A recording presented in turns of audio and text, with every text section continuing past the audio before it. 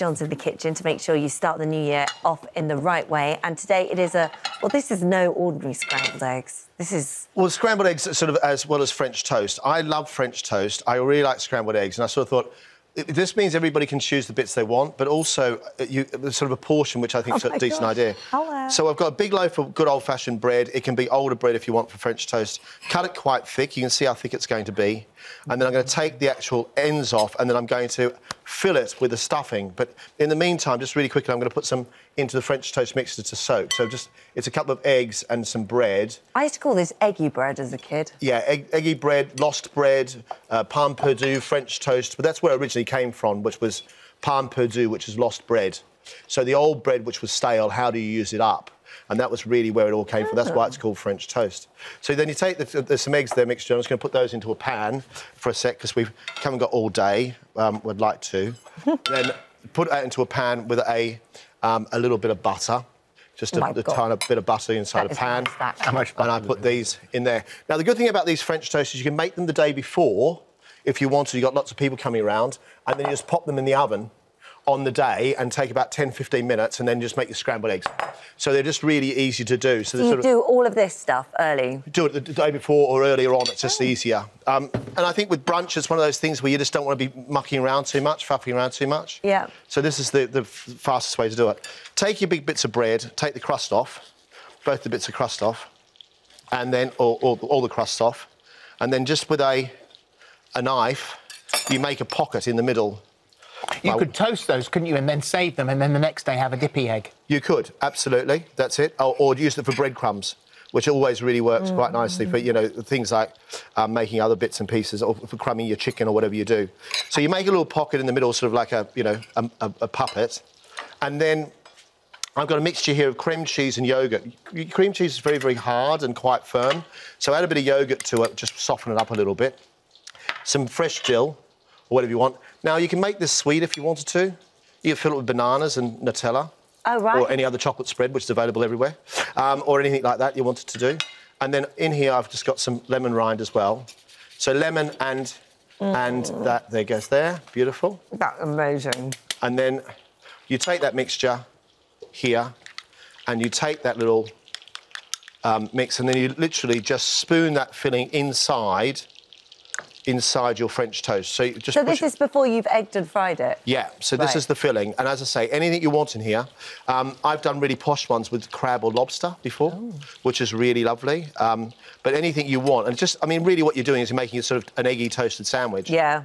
And then you take once you've got your bread done, take a mix of just a couple of eggs, whisk it up, add some salt to it, a little bit of milk, and then you just soak your bread in it. And that's your French toast element. Scrambled eggs. I know a lot of people get really worried about scrambled eggs. I'm going to try and dispel the myth. The easiest way for me to do scrambled eggs, I feel, is to just do... I'm just going to turn this French toast over. Well, not quite over, because it's just... Let's get some more butter on it, underneath it. 6 eggs in a bowl. For how many people? This is enough for 4 for me. I think that's enough for a portion. It's quite rich. Do you not think? There's a lot toast, going on in egg, bit of salmon, I think it's enough. So 2 bits of bread, 6 eggs, so 8 eggs in total. Take your eggs and then a spoonful of creme fraiche, a little bit of creme fraiche. Why creme fraiche and not? Because a lot of people would put milk in at this stage. Yeah, creme fraiche is cooked, so it stabilises it. So then what you do is you whip your eggs and the egg white with your creme fraiche just a little bit. Don't put anything on there at the moment. Get a pan which is quite hot. And then put in some butter. Now, you don't put salt in there now, as you say? No salt at the moment. So I'm just going to put a bit of butter in here first. I don't want to run out of time, but I'm determined to do this properly live on telly. A little bit of oil, so butter and oil. So the butter doesn't burn? So the butter doesn't burn. Then you take pepper and put your pepper into your pan now. Pepper's a spice. The hotter you get it, the more flavour will come out of that pepper. It will taste more like the inside of a pasty, rather than just being dry and horrible. Wow.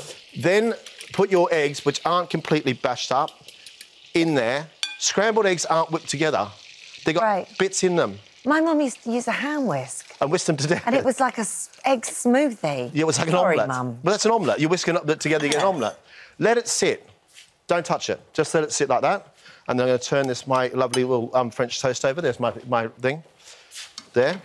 And if you... so then you got... Do you know, I can really taste the pepper now that you're saying that. But, like, in a really nice way. Oh, that's good. It's like it's all through it, but in, like, a not spicy kind of... It's lovely. And not harsh, because pepper can be really, really harsh, and that's the last thing you want to do when you have something like pepper. So take that, and then what I'm going to do is just move that out of the way. And you see, I haven't really touched it at all. I haven't really... And this is where... Take a plastic spatula or a wooden spoon, and then give it a little stir around the outside. Go right in the centre, and then let it sit for a second. Now, once you've done that bit, because that's... Put on the middle one, it's a bit hotter, Johnny. Come on, mate. There we go. You've got guests coming in for 3 minutes. There's no champagne open yet. Then add to that, this is when you salt it. OK. If you put salt in, as you were saying, Philip, what will happen is the egg white starts to break down and becomes watery. And that's when you get watery scrambled eggs, which you don't want. Oh, yeah. The other secret is, when you think it's not quite cooked, take it off the heat. There's residual heat left in here. There's a lot of heat in here. At that stage? At that stage, and you'll see how much heat's still in here. You'll still see steam coming off this. Yeah, yeah. So that means your eggs will continue to cook. So leave that there on the side, and in a minute you'll see it looks really, really runny. In France, that's called beveuse. Beveuse is sort of posset. Posset, of course, translates to what babies make. Sick. Yes, that's right. Oh. That's why it's called like that. Sorry, Holly. Happy New Year, guys. Happy. Tuck in. Yeah. I've got a bit of French toast I had in the oven, which is nice. Take that, I'm going to cut that in half. That's the one with all the stuffing inside it. There's the cream cheese stuffing comes out of the centre of it. And I'm going to put that on there. Whoops. We're going to take a nice bit of lemon because we think lemon with a bit of that's done. Maybe a bit of dill. I'm really enjoying this. And then, if you look, you see, go back to these eggs, you see they look quite watery, but now if you turn them over, look, they're completely cooked all the way through. And they will continue to cook just that little bit more. And if you want them more cooked, that's absolutely fine. And then onto your plate. And the secret is, really, for me, don't mix your smoked salmon with your eggs. I used to mix my smoked salmon with my eggs, and it ended up in a little bit of a conflict at home, so I no longer mix the smoked salmon with the eggs. Because it sort of cooks it. It does, but the smoked salmon, I think, is quite nice on top, and what happens is there's that lovely warmth that comes through across the top from the eggs onto the smoked salmon, releases the flavour. Good grind of pepper across the top of it. Lovely.